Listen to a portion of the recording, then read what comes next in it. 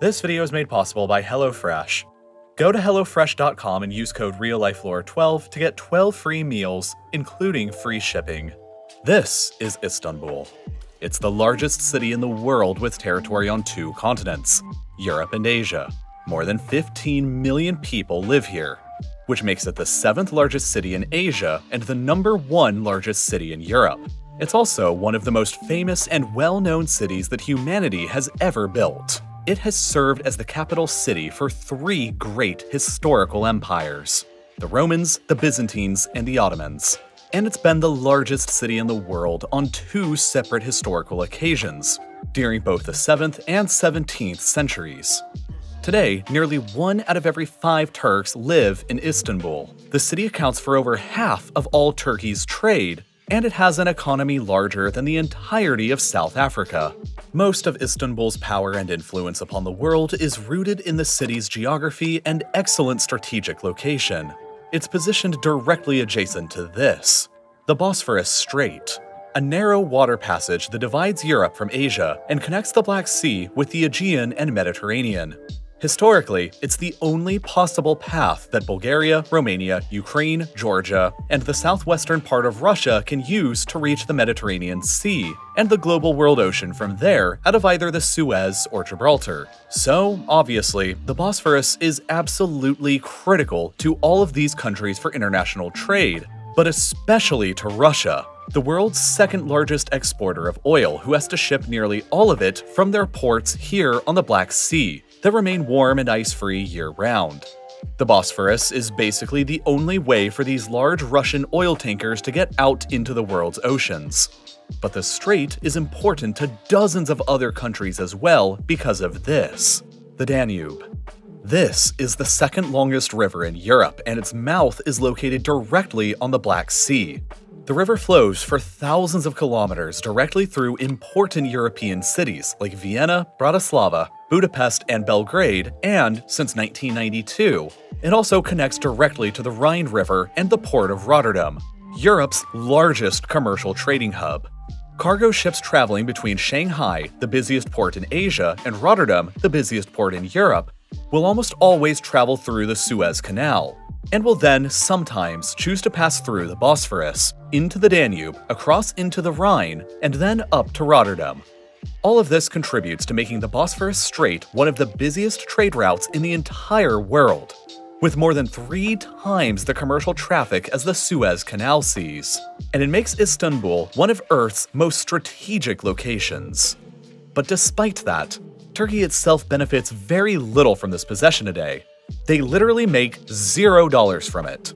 They can't allow certain allied warships through it, and in order to fix all of that, Turkey is planning on transforming Istanbul, their biggest and most important city, into an island. And here's why. In 1923, after the First World War and the Turkish War of Independence, the new Turkish Republic signed the Treaty of Lausanne, which demilitarized the Turkish Straits and opened them up to unrestricted civilian maritime traffic. But by the 1930s, with the rise of fascist Italy and her colonies directly off of the Turkish coast, the Mediterranean's geopolitical situation had changed dramatically, and Turkey sought to alter the terms of Lausanne. This led directly to the Montreux Convention of 1936, which enabled Turkey to remilitarize the Straits in order to protect themselves from Italy, and it heavily restricted the ability of non-Black Sea adjacent powers from sending any warships through, while it also guaranteed the free passage of all civilian commercial ships in times of both peace and war, and outlawed Turkey from ever being able to charge or collect any tolls or fees. At the time, this was a great deal for Turkey, because it all but guaranteed their neutrality during the Second World War, and it was a boon for the Soviet Union, because it would end up preventing any Axis warships from being able to enter into the Black Sea for the entirety of the Second World War. But over the decades since World War II ended, numerous controversies have been raised over the treaty's status. Immediately after the war ended, the Soviets demanded joint control with Turkey over the Bosphorus and a permanent Soviet military presence there. Turkey rejected these demands, but the Soviets got clever. The Montreux Convention established that no more than 9 foreign warships with a total aggregate tonnage of 15,000 tons may pass through the Bosphorus at any one single time. So, to cheese the system a bit, the Soviets would simply keep one of their own larger warships inside of the Bosphorus at all times that would almost always maximize the 15,000 tons of foreign warships allowed inside of the Bosphorus. In effect, this prevented any other powers besides Turkey from ever being able to pass any warships through. So Turkey knew that they couldn't resist the Soviet Union's pressure alone, and so, in 1952, they decided to join NATO, which only further provoked the Soviets' reaction towards the strait now being effectively in the hands of their Cold War adversaries. But the United States hasn't been very happy with the arrangement either. Non-Black Sea nations' warships are severely restricted with ever being able to use the Bosphorus, including the United States. Ships with gun calibers larger than 8 inches are on the ban list. So, to get around it in the 1960s, the United States sent missile cruisers through. The Soviets, of course, protested this, but Turkey argued successfully that the missiles aboard the US ships weren't, in fact, actually guns, and that since such weapons didn't exist back in 1936 when the treaty was signed, they were not part of the restrictions. However, the convention is still a hindrance to US military buildup in the Black Sea. I mean, the US Navy is literally everywhere, and they'd like to go for the 100% completion achievement in the Black Sea too. But Montreux limits their ability to send any significant large ships through the Bosphorus, like, say, aircraft carriers and submarines. In 1994, the United Nations Convention on the Law of the Sea, or UNCLOS, came into force, that largely defines the rights and responsibilities of nations out on the world's oceans. Nearly every country in the world has signed on to this agreement except for, notably, Turkey and the United States. Even though the treaty would place the Bosphorus Strait within Turkish territorial waters, and theoretically overrule the Montreux Convention and give Turkey greater autonomy over administrating it, they have always refused to sign it because doing so would also surrender nearly the entire Aegean Sea to Greece's territorial waters. While the US largely refuses to sign because it would place the critical Northwest Passage within Canadian territorial waters rather than international waters. So, the Turks are therefore legally still stuck with the clunky and dated terms of the 1936 Montreux Convention that restricts their ability to make any money and restricts US warships from being able to access the Black Sea. America and Turkey's interests are, therefore, both directly aligned with subverting both UNCLOS and Montreux.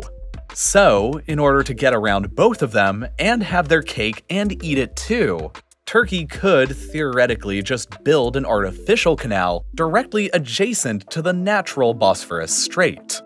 This is because, technically, the restrictive terms of the Montreux Convention only apply to the Bosphorus Strait itself. Or so argues Turkey.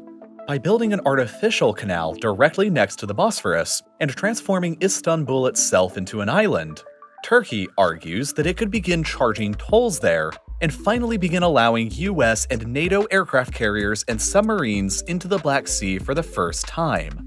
And this is all exactly what Turkey is planning on doing with their Istanbul Canal megaproject, which just began construction a few months ago back in March of 2021.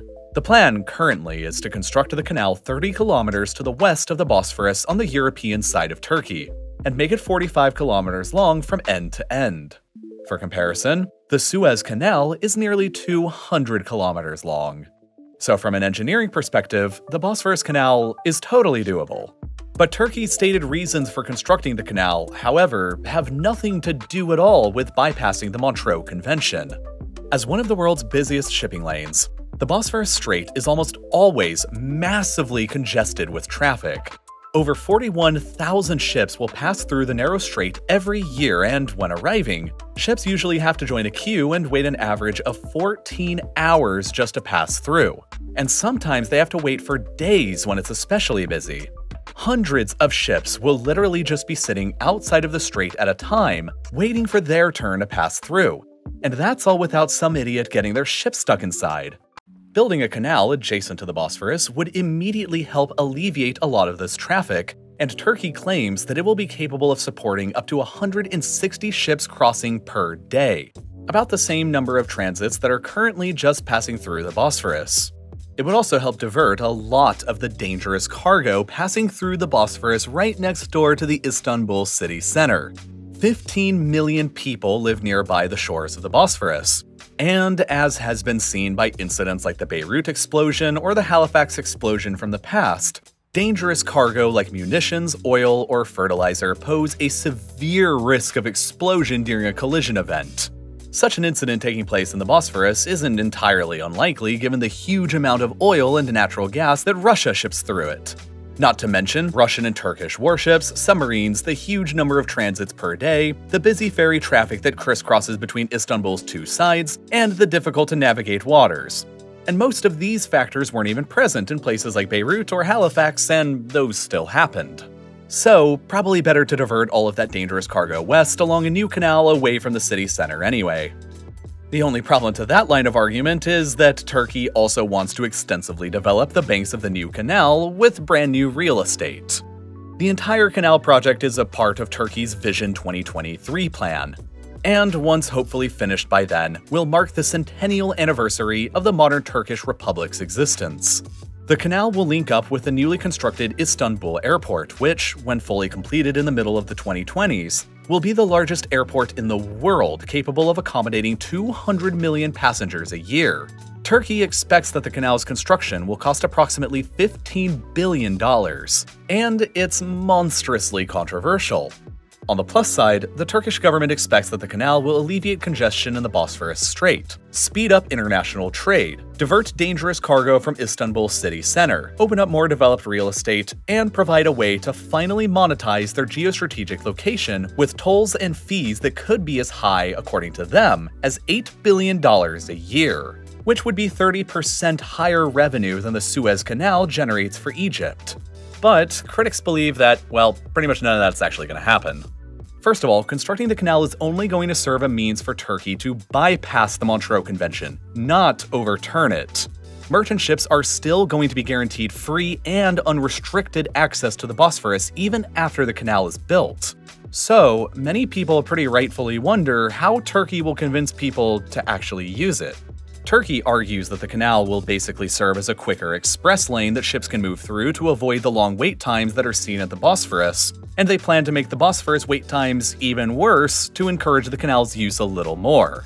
The Montreux Convention grants Turkey the authority to screen all ships passing through the Bosphorus for sanitary and environmental safety. So, theoretically, Turkey could, and probably would, expand on this authority to make very, very long sanitary and/or environmental checks on all ships passing through the Bosphorus, but offer no such checks through their canal that people are actually paying to use.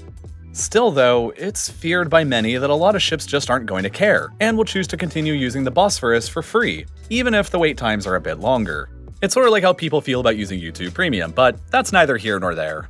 Anyway, the canal itself will also necessitate the displacement of thousands of residents who currently live within its direct path. It'll probably do untold environmental damage by contaminating Istanbul's groundwater, destroy a major reservoir that provides for 1/5 of Istanbul's already strained drinking water supply, and, more interestingly, some of the property along the canal's planned route is already owned by members of the Qatari royal family, and by this guy, Berat al-Bayrak, the Turkish Minister of Finance and the son-in-law of President Erdogan himself, meaning that he would personally benefit from the canal's resulting real estate development.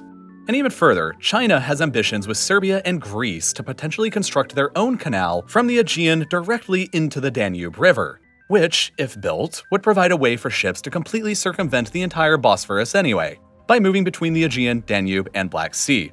I've previously made an entire video about this project, and if Turkey charges too much for their canal, China might just end up building their own with the help of Serbia and Greece in order to get around it. As a result of all of these factors, the Istanbul Canal is heavily opposed within Istanbul itself, with one poll suggesting that a full 80% of Istanbul citizens are opposed to its construction, and a mere 8% supporting it.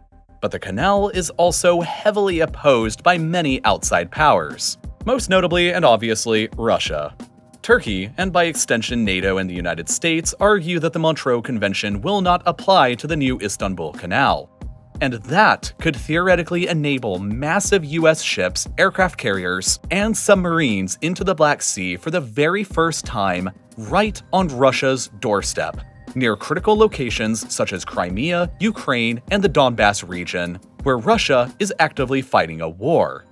Naturally, Russia rather enjoys the current status quo that enables their warships to come and go as they please, while restricting their enemies' movements. So they argue that the Montreux Convention would still apply to the Istanbul Canal. And that would also mean that, legally, Turkey wouldn't be able to charge any fees or collect any revenue for their $15 billion canal investment. So, if the canal ends up being built, it will probably massively strain relations between Russia and Turkey, and also as a bonus probably jeopardize Russia's monopoly of power in the Black Sea near their critical ambitions in Ukraine. Because of all these potential foreign consequences, 104 former Turkish admirals and naval officers signed an open letter expressing their objection to the canal's construction, citing that the Montreux Convention guaranteed Turkish neutrality during times of war and prevented conflict from ever breaking out in the Black Sea between the United States and Russia, and that bypassing it could open Turkey and the Black Sea up to future conflict. But the very next day, 10 of these admirals were arrested and jailed by the Turkish government, effectively quashing all of their resistance. President Erdogan and the Turkish government are fully committed to completing the Istanbul Canal by 2023, which will change Istanbul's, Turkey's, and the world's geography and reality forever. The Bosphorus Strait is vitally important for several industries and resources, but perhaps none are as important as wheat. Russia and Ukraine are the world's largest and fifth largest exporters of wheat respectively, and together, they export more wheat than the entire North American continent does combined. The Middle East alone absorbs more than 80% of these massive Eastern European wheat exports, which means that the vital flow of food to the Middle East and money to Russia and Ukraine inevitably all flows directly through the Bosphorus Strait, and any disruption in that supply chain can prove to have catastrophic consequences. Like it did in 2010. That year, Russia and Ukraine experienced a once-in-a-century drought event that crippled their wheat production. And, in a bid to protect her own domestic wheat farmers, Russia temporarily banned all of her wheat exports.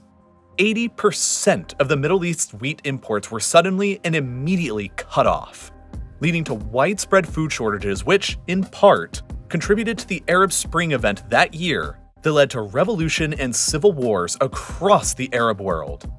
Any disruption in the Bosphorus could hypothetically lead to similar events taking place, which is why this tiny strait is so important to so many people outside of Turkey. At the end of the day, everybody needs food, and ideally, you need to eat good food too. I used to eat nothing but takeout because I didn't have any time to go shopping and prep and make meals. So, delivery was always the quick and easy alternative. The problem is, though, takeout isn't healthy and it isn't cheap either. So eventually, I wanted to find a healthier, cheaper, and similarly convenient alternative. And that's why I started to use HelloFresh. Seriously, I've been having meals delivered to my front door by HelloFresh now for over a year, and I've got dozens of recipes that I've collected from them. It's so convenient because every week, a new box arrives with everything I need in the exact quantities I need to make all of these different, delicious, unique meals. It completely eliminates having to go visit the grocery store, and it makes prep time so much faster. So I can get a meal like this bulgogi pork tenderloin made in only 30 minutes. HelloFresh also dramatically cuts down on food waste by sending you the exact quantity of ingredients you need, and overall, the carbon footprint from one of their meals is 25% lower than one made from store-bought groceries. You can find out why I've been using HelloFresh consistently for over a year now when you go to HelloFresh.com and use the code RealLifeLore12 to get 12 completely free meals, including free shipping. And even better, you'll also really help support Real Life Lore while you're at it, enjoying your free meals. Thanks for watching.